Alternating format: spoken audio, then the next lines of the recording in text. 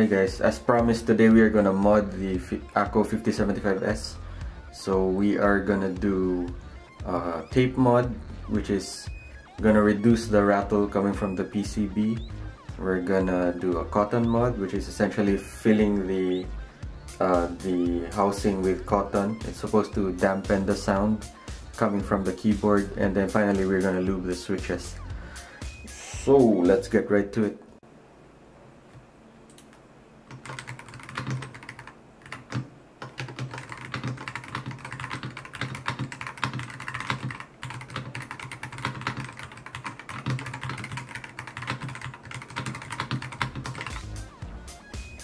As with every mod ever, we're gonna start by removing the keycaps. So take this tool, keycap puller, just pull them out. I think maybe I should unplug the keyboard first here.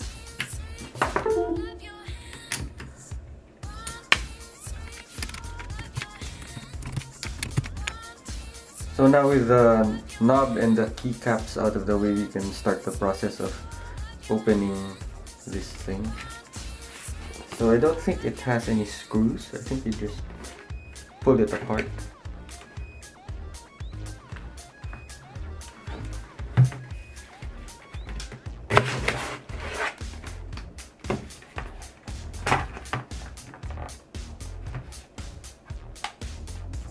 Do I need pliers for this? Or?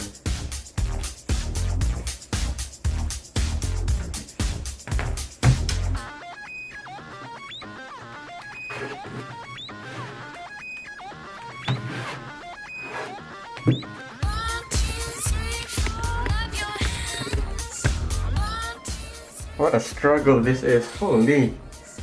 At this point I'm gonna try and pry it open with this thing.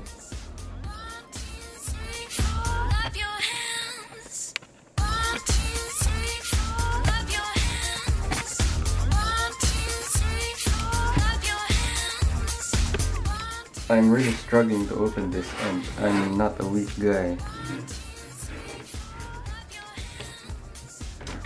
Dude, this thing is so hard to open, what the hell? I've probably broken it in 10 different places at this point.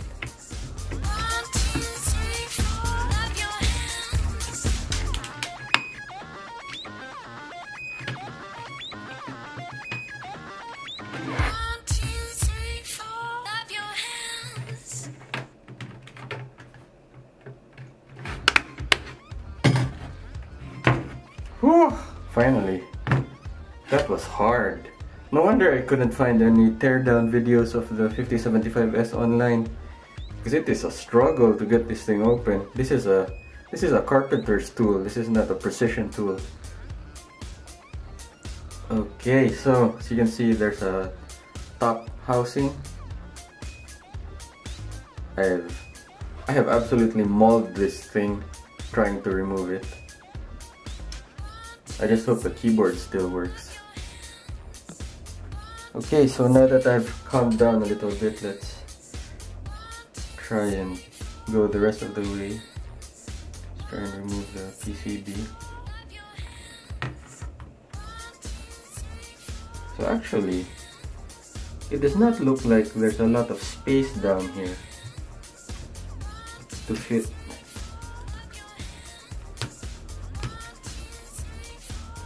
And much cotton or any other dampening material. Just remove this. So as you can see, there's no battery, and then there's already this silicone. It's already this silicone dampener. So on other keyboards, you wouldn't find this.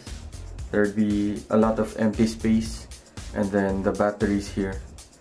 Or in the case of my other keyboard, there's 2 batteries. So that was the area that I filled with cotton.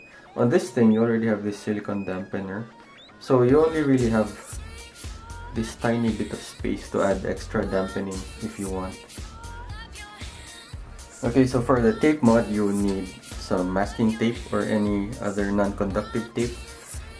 Preferably also something that won't leave a lot of residue if you were ever to remove it. So That's why electrical tape is not recommended, because the adhesive on that kind of tape is really gunky, and if you ever remove it, it leaves some residue, and then a pair of scissors obviously.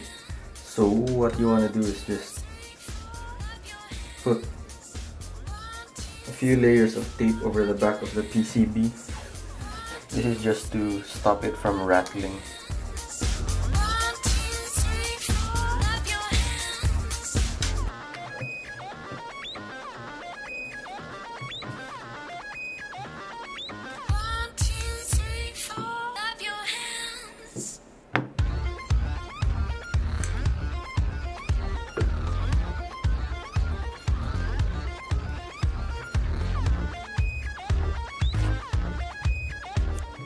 Just gotta make sure not to cover the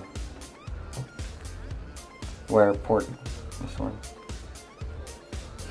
And I like to overlap the layers.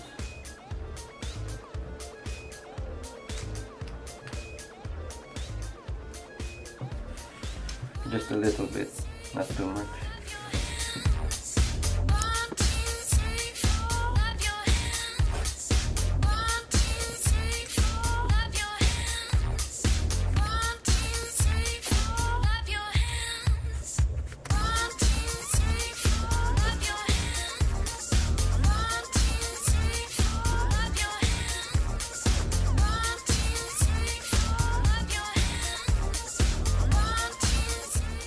There you go.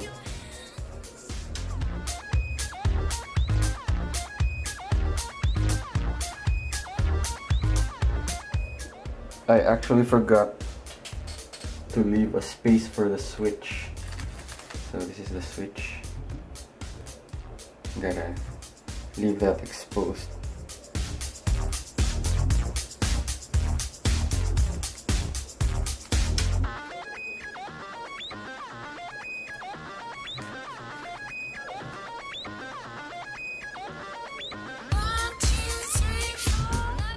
And there you go.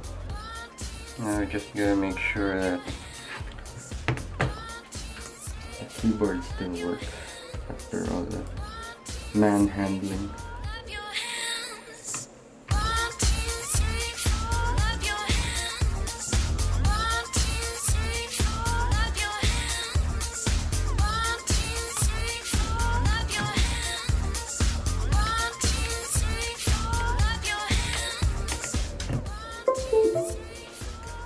Okay, perfect. LEDs all still working. Okay, so now this is just some cotton that I took from the medicine cabinet. I'm gonna put just a tiny amount into the housing for some additional dampening of the sound. I don't want to put too much because I don't want it to deform the PCB. So I'm just gonna try to evenly spread a thin layer of cotton as best I can.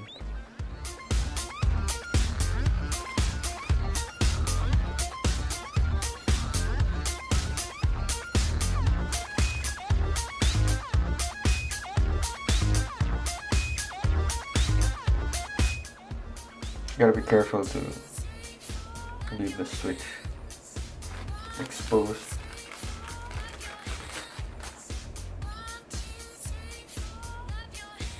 Okay, let's try to put the PCB back on. I hope this is easier than getting the case off. I really don't want to have to open this keyboard again once I close it back up. So I can definitely feel the resistance from the cotton when I try to push down on the PCB. I want to make sure I haven't forgotten anything because it was a real struggle getting this thing open. So I want to make the one time I opened it count.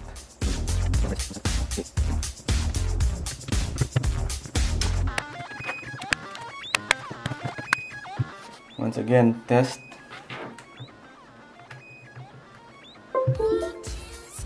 So now we're done with 2 of the 3 mods that I mentioned at the start of this video. What's left is lubing the switches. This is last because it's the most tedious mod. So to do this, we've got to remove all of the switches first. Gonna need our switch puller. To remove a switch from the keyboard, just clip on the north and south sides of the switch and pull up. Just like that. So this is the switch, and we're gonna have to take this apart and lube them one by one.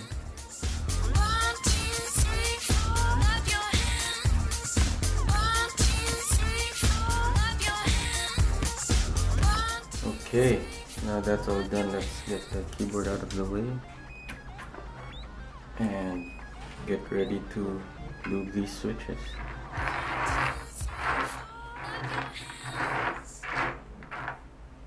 So for lubing switches, we're gonna need the lube itself. This is Krytox 205, a very popular grease-based lubricant. You only need about 5 grams for 82 switches. We need the brush with which to apply the lube.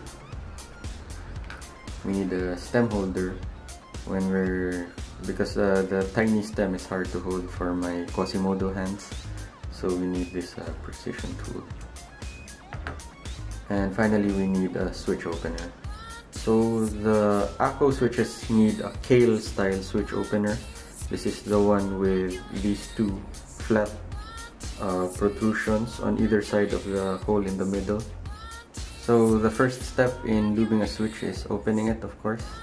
So we'll take our switch opener and then align it so that the flat protrusions are to the left and right of us. Then we'll take a switch. So if you look at the switch, you'll see that there are 2 sides where the upper housing extends further down. So this is one of those sides. You see that the transparent plastic is almost to the bottom of the bottom housing, and then on the adjacent sides, that's not the case. It's only the upper housing only extends to about half of the switch, and then on the opposite side, it extends again almost to the bottom. So the sides that extend almost to the bottom of the switch are the ones that you want to put on top of the flat protrusions on the switch opener. So since the protrusions are to the left and right of us, we're also going to put the switch in this orientation so that the switch opener is pushing up on those extended plastic parts, and then with a very small gentle amount of force we push down, and the switch should just pop open.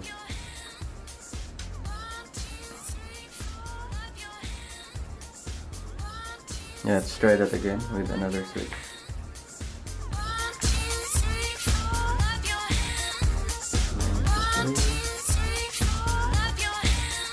Push down slightly. So now that we've disassembled the switch, we can see the 4 parts: the spring, the stem, the upper housing, and the lower housing. So the primary reason of lubing your switches is to reduce the amount of scratching and noise that you get when any of these 4 parts rub against each other. So it makes sense that the philosophy of lubing is to apply lube to the parts of these components that rub against each other. So we'll start with the bottom housing and apply just a teeny tiny bit of lube to the side. You may have read online that when it comes to lubing, the principle is less is more, because it's easy to add more lube, but it's really difficult to remove lube. You'd have to wash the whole switch. This is grease based, so it's not easy to remove at all. And we'll just add a little bit more to the switch assembly. So next, the stem. Lube the side, both sides, and the middle.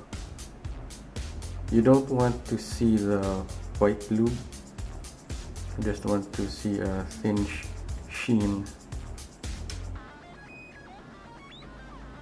Okay, and then we'll do the top and bottom, the spring.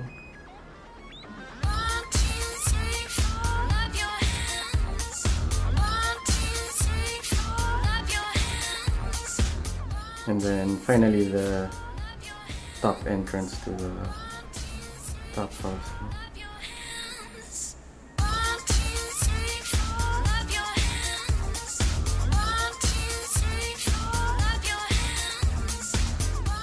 Now that these are lubed, we'll put the switch back together.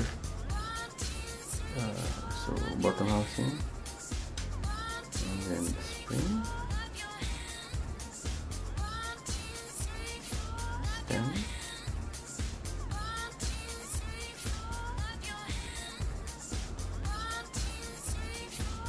and the top housing. So the side of the top housing with the space needs to go over the switch mechanism. There you go.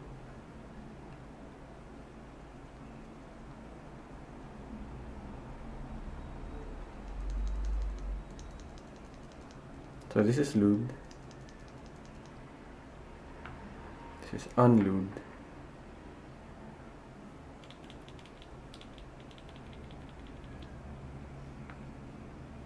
Do you hear a difference?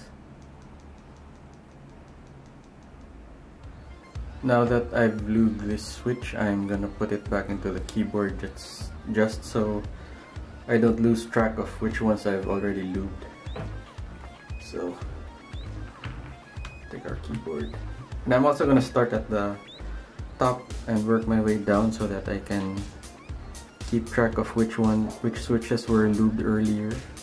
So if I get lazier or better in my technique, I can tell by the sound of the difference in the sound on the top switches and the bottom switches.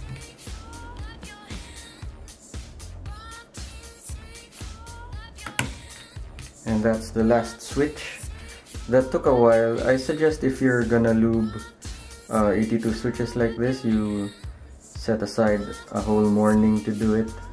I actually did this in batches of 8 or 10 throughout the day today. Okay, so just gotta put the keycaps back on. Okay, so all of the keycaps are back on and the RGB is working. I also went to one of those keyboard test websites just to make sure that all of the keys are working. For a short time, the spacebar wasn't registering presses. I guess that must be some kind of break-in period with the lube because it's the last switch that I lubed. And now it's fine after a few minutes. So it's time for the after mods sound test. I'm excited. Let's go.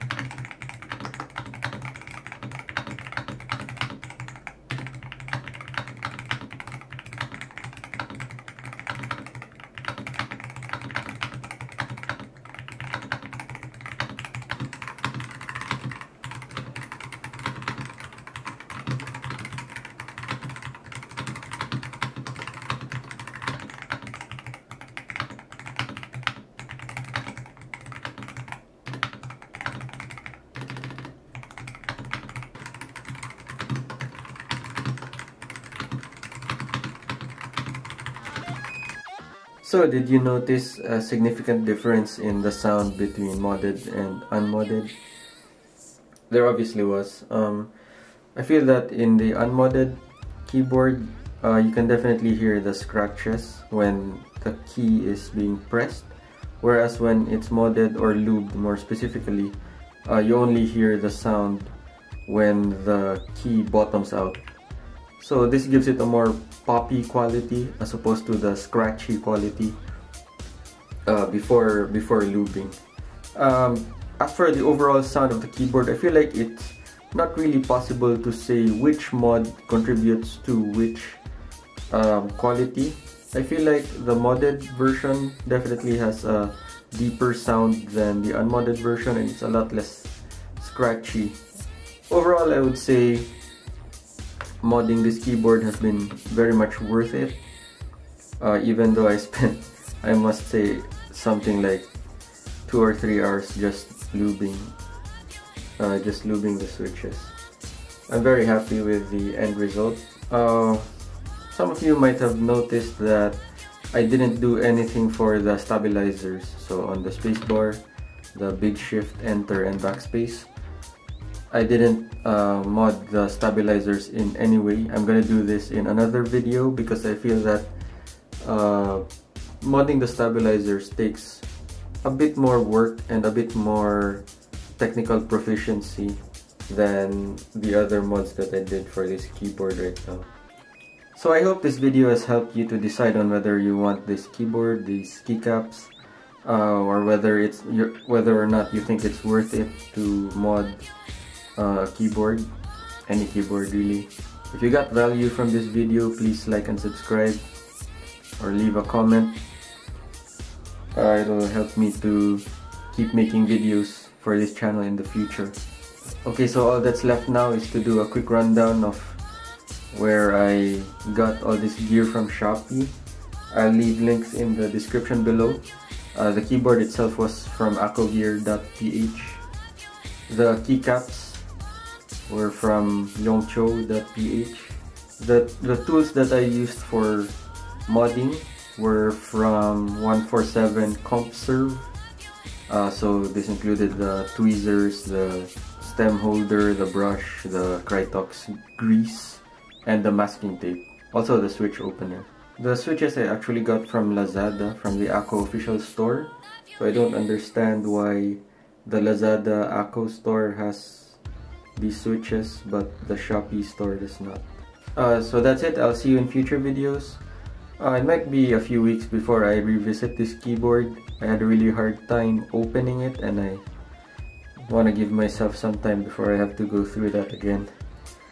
Okay, thank you for watching and see you next time.